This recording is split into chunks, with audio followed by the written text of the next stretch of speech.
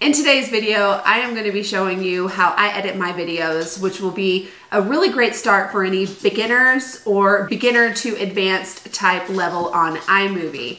Now, anyone who has any kind of Apple product like iPhone, iPad, or a MacBook will be able to edit your videos completely free on iMovie. Let's get creative.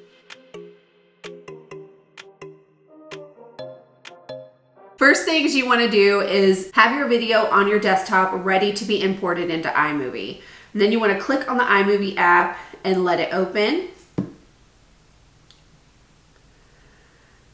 And then click on Create New. You want to do Create New Movie because we're not making a trailer. And then click the arrow up here so that you can get your video loaded into Movie. So see how I have the desktop here? Then I'm going to select on the video that I have and click Import. Now to get the video down here to work on it, you're just going to click on it and drag down.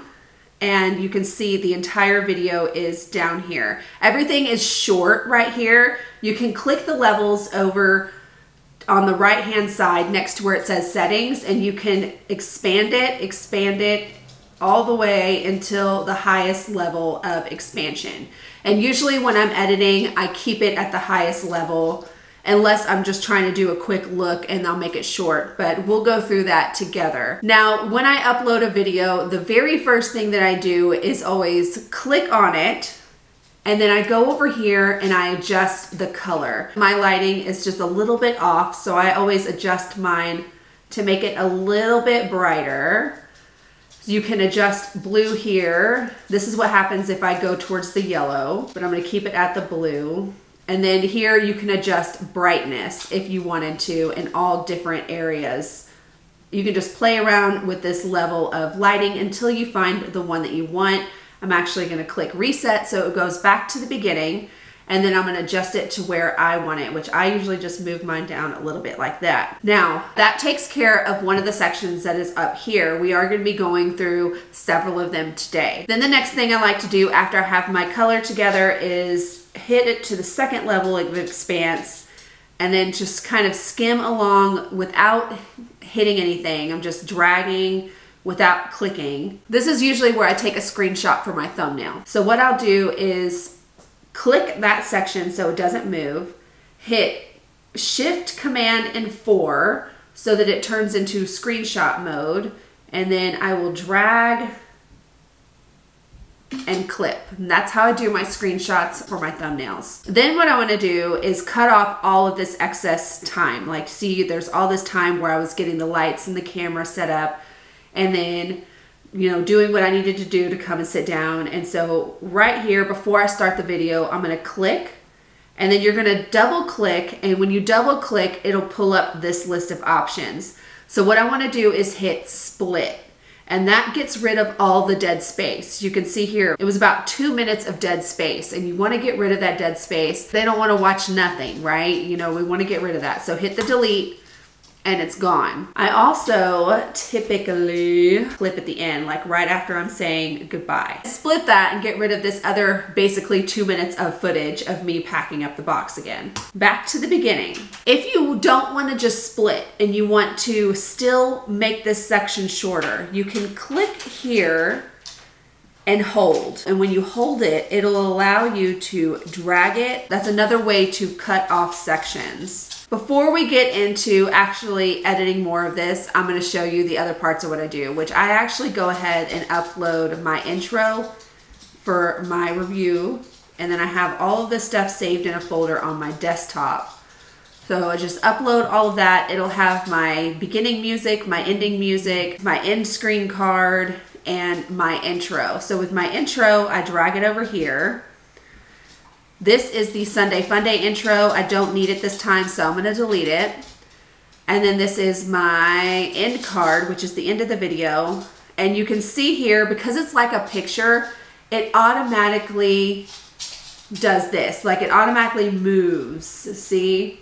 That's called the Ken Burns effect. And anytime you add a photo or something like this, it will automatically do Ken Burns. No matter what, I don't know how to make it stop. All you have to do is click up here at this square and see how it says Ken Burns. You want to hit either crop to fill or fit. Usually they're about the same thing, but when you crop to fill, you can adjust if you want to.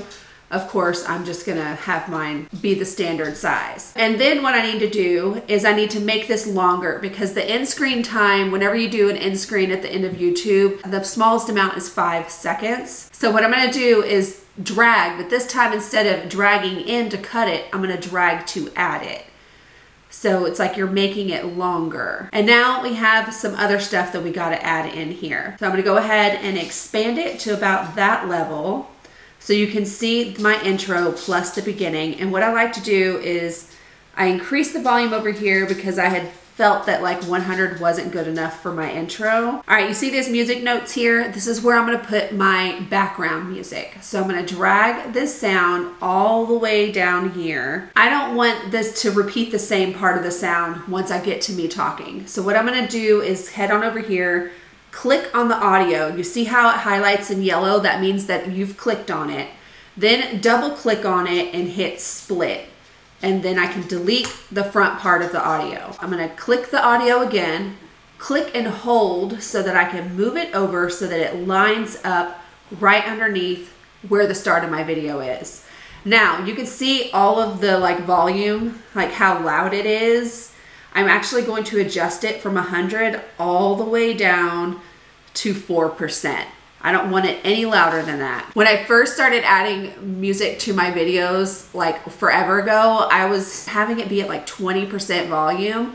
Now I've like reduced it to 4%, and even throughout the video, it'll be 3%. And a lot of times I just won't even have it anymore. I will still have it in cases where there's like no sound, where I don't have any audio going on and I want something playing in the background, but I don't need it all the time anymore. So this is what it will sound like.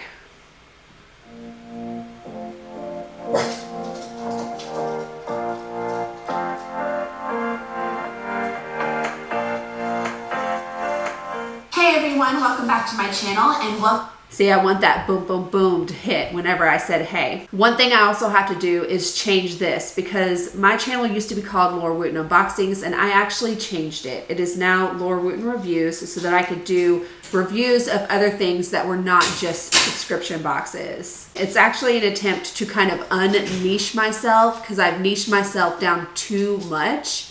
And I want to broaden the type of videos that I do to try and reach more people. If you guys are interested in a video about niches and like whether or not it is good to niche down, let me know, and that could be one that I could do as well. But now when I play it through, I don't even think I talked about that when I was doing it. Okay, I'm sorry guys. I'm still new at this tutorial stuff.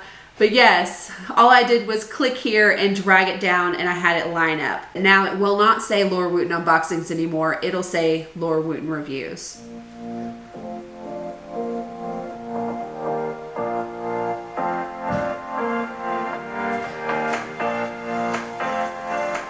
Hey everyone. Okay, and that's how that change is made. Now, I'm gonna click on top of the Laura Wooten Reviews box. Anytime you drag and drop a picture or a video or anything on top of your other layer, it will automatically put it as a cutaway, okay? There are other options, so you could change it if you wanted it to be a green and blue screen, which I'm gonna demonstrate for you in a little bit. Split screen, which is something I do a lot with my pictures, and then there's picture in a picture. I am gonna demonstrate all of those ways for you today. All right, now the next step that I do is have it expand all the way out, and then here's where I'll actually start listening, and I'll start cutting out things that need to be cut out, whether I misspoke, whether I was stuttering, you know, those kinds of things. Hey everyone, welcome back to my channel and welcome to another magical collection unboxing from LitJoy. And then I usually cut out a lot of my breaths, guys. I don't know what it is, but I can't stand the sound of my own breath. But also because I want to cut down the video as much as I can to make the video as short as I can. That way it's not too terribly long for you guys. One thing that I do where I use the green screen is coming up is, hey everyone, welcome back to my channel and welcome to another right here where it said welcome. So you see what I did there? I let it play, and then once I heard the part that I wanted to, I clicked the area so that it would stop. So let's do that again. Hey everyone, welcome back to my channel and welcome. And then a click right there. and you can listen to it again. Welcome to another To make sure that you have it in the right spot. And usually when I'm welcoming the type of video, I will drag my subscribe button. This I created in Canva. I did a green screen so that it can do the animated part. So as I mentioned before, every time you drag something on top of your video, it'll automatically go to cutaway. So what I have to do is come up here, click, and change it to green and blue screen. It's as easy as that. See how it removed all of the green. It's no longer there. And welcome to another magical collection unboxing from LitJoy. I'm very excited about this theme because as you see on the box, it is all about the sweet treats that you get on the Hogwarts Express, or maybe just sweet treats in general in the Wizarding World. All right, I am going to cut right here where I took a breath before Wizarding World, so that way it plays more seamlessly. Treats in general in the Wizarding World. And then I'm going to split right here. Remember that when you're doing a split, you want to click to make sure that this section is highlighted in yellow. Then you double click and hit split. I want to go back because I like to add in my social media stuff right here. So I click and drag it down. Again, it goes instantly to cutaway. Change it to green screen, and now it'll play properly. I'm very excited about this theme because as you see on the box, it is all about the sweet treats that you get on the Hogwarts Express, or maybe just sweet treats in general in the Wizarding World. Right here is a space that I'm going to cut out. Now, I usually will delete this, but I'm going to show you some other things that you could do in case you needed to know. So you can double click anywhere, detach audio. What that will do will take away your audio and you can actually delete that audio. And I'm going to delete this section anyways because I don't need it. What I'm going to show you right here is how to do a Ken Burns effect. So I'm going to hit split, and so that way this section is the only one that'll have the Ken Burns. See how I've highlighted it yellow? Then I'm going to go up here to the square and select Ken Burns, and the start one will automatically always be the size of the video. And then the end one, you can adjust that by clicking on it and then moving it down so that when this section ends, it'll end that close, and then hit check. So this is what it'll look like now. That you get on the Hogwarts Express, or maybe just sweet treats in general in the Wizarding World. I will have all of the details. Okay, you see how that effect works? And let me show you a crop. So right here, I found a section for you guys that I can demonstrate how I sometimes do my crops. And that's where I like crop it in and then crop it in without using the Ken Burns effect. This is so unexpected. I really didn't expect to get something like this. It's practical, usable. I could actually take this. It's practical, usable. It's practical. So right here, I'm going to split. Practical, usable, And before it starts with the word usable, I'm going to hit split again. And what I'm going to do is I'm going to crop this part just a little bit so it brings it in. You know, you've seen other people's videos where they do that. This is how that happens. And then with usable, I could actually take this. Nope, I accidentally added the time freeze, and that happens to me a lot when I'm trying to do split. I hate it. I hate that they add it right here, but all you have to do is go up here to edit and do undo freeze frame. That's what it is. Sorry, freeze frame. Undo freeze frame, and then it's gone. And then hit split again. I got this section highlighted, which is the word where I say usable. And then I'm going to crop it, but I'm going to make the crop even smaller than last time, so that way it looks like it's moving closer, but kind of in a more choppy way. And the Ken Burns is more of a seamless going in. This one's more choppy. This is what it will look like. To get something like this, it's practical, usable. I could actually take this up to work. And that's how you use that effect. That covers all of the crop sections. Now with this one, I don't ever do anything with that. The volume, I don't adjust my volume there. A background noise, ooh, I wish I could do that. Maybe I need to start looking into that. The speed is something that you can do too. You can speed things up or you can slow things down. I do speed up some stuff, especially when I'm doing a cooking video. Speed up the process of me grabbing an item and unboxing it real fast what I would need to do is hit where I want to split, because you need to split it. Otherwise, you're going to be ending up making everything fast. That's the start of the speed up. And then I can drag along the top here, which I'm not pressing down. This is just how you drag across. I drag it to here, and then I'm going to split again. Then you go up here to speed, and you can go to fast, and they do allow you to adjust. Having it go fast just ×2 basically cuts it in half, and then you can go even smaller. This was 9.9 seconds. When you have it ×4, it's 5 seconds, and then so on, so on. ×8 made it 2.5 seconds, and then you can adjust it from there. I'm just gonna show you the ×2 so that you can get an idea, and then watch what happens when you speed up, but you keep the volume on. Next we have a box. A decorated box, looks like it's inside of a candy shop. You sound like a chipmunk, or at least I sounded like a chipmunk. That's what happens whenever you keep the volume on when you're doing a speed up. Let me show you what happens when you slow it down and you keep the volume on. Bring it back to normal. Slow is right here. This is what it sounds like whenever you don't remove the volume, but you have it slow. Alright, next we have the box. A duck. Don't you love how they put the little turtle there because it's slow? And when you put it fast, it's the hair. I love that. Select, detach audio, and delete audio. That way, when you play through it now, there's no audio. You don't hear the chipmunk and you don't hear the really weird slow voice. You know what I mean? And you want to remove the audio even if you're not talking, because even if you're not talking, there's going to be some kind of background noise going on. Typically, whether it's like nature or just house noises. So it's good to just remove the audio of the clips that you want sped up or slowed down. Now for me, I really don't want this section sped up or slowed down. I just did that for y'all's sake, just to show you how to do it. Now it's back to undo split. Now you'll see it still keeps that line there. That just happens. Anytime you slow something down or add a freeze frame, that line is just there, and it doesn't affect your video because now it'll play just the normal length. All right, next we have a box. What else can I show you guys? The freeze frame. Okay, so there's two ways to get a freeze frame. And since I already have this section pulled up, we're just gonna do it here. So for some reason, either you didn't show something long enough or you wanted something to focus longer on a specific scene, you can just choose a scene like right here, and there's two ways to do the freeze frame. There's the accidental way that I do all the time, which you double click and hit add freeze frame. So this is what it looks like now. Box looks like it. And then it froze. It's inside. Or you can undo that freeze frame.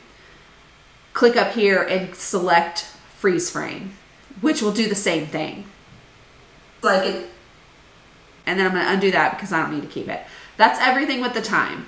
And then you can always adjust more colors and stuff like that if you wanted to. Those are the main things that I use up here. The only other thing that I want to show you up here is whenever you put something on top. And let me upload a picture to show you how that would work. Here's a random Instagram picture that I have.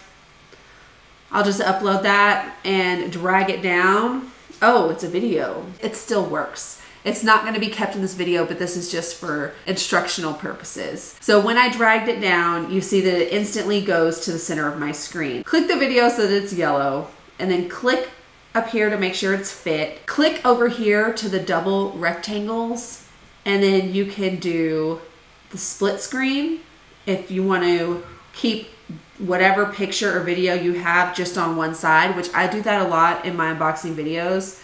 Or you can do picture in a picture, which does this. And then you can adjust it to the size that you want.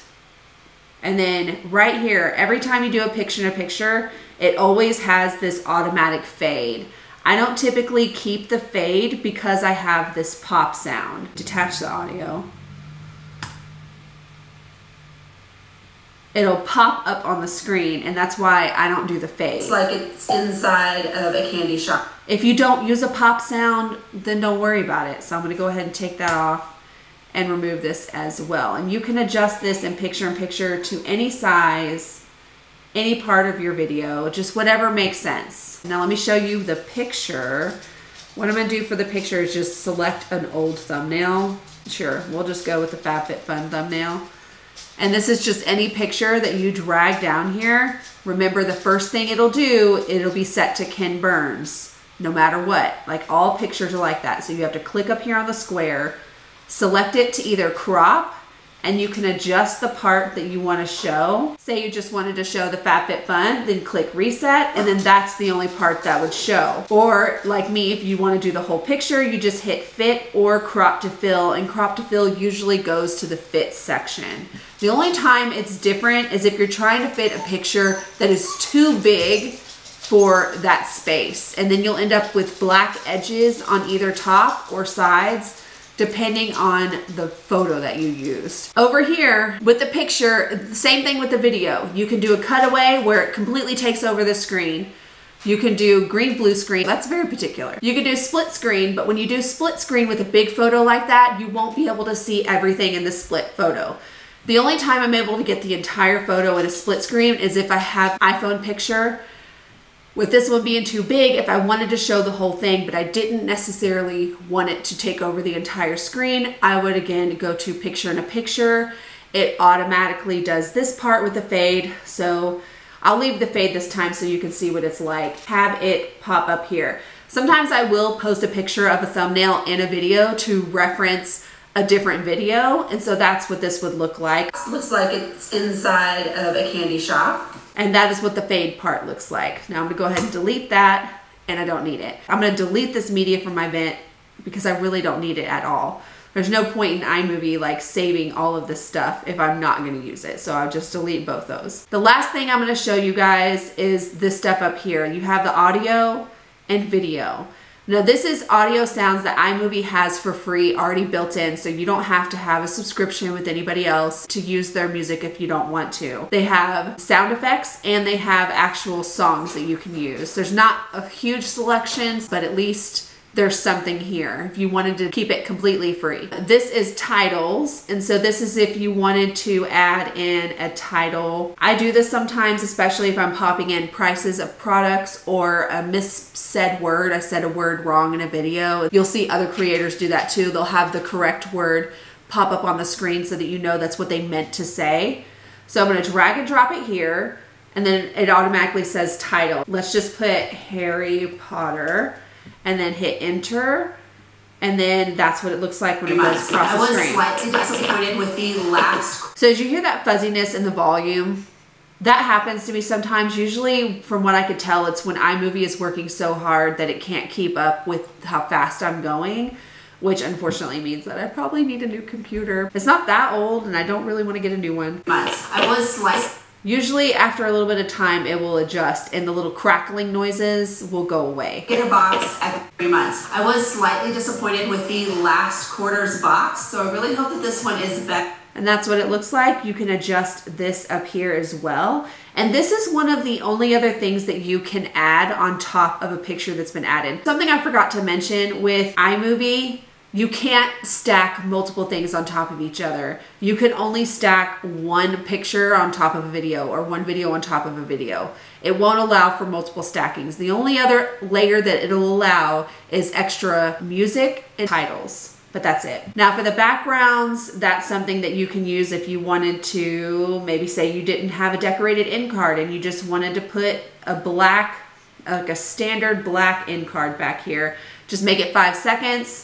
And then you can do the details in YouTube to get all of the video recommendations and the subscribe button there. Then there's transitions, and I do use transitions sometimes in my videos. In order to add a transition, you just go to the section you want to add one and then click and drag it down.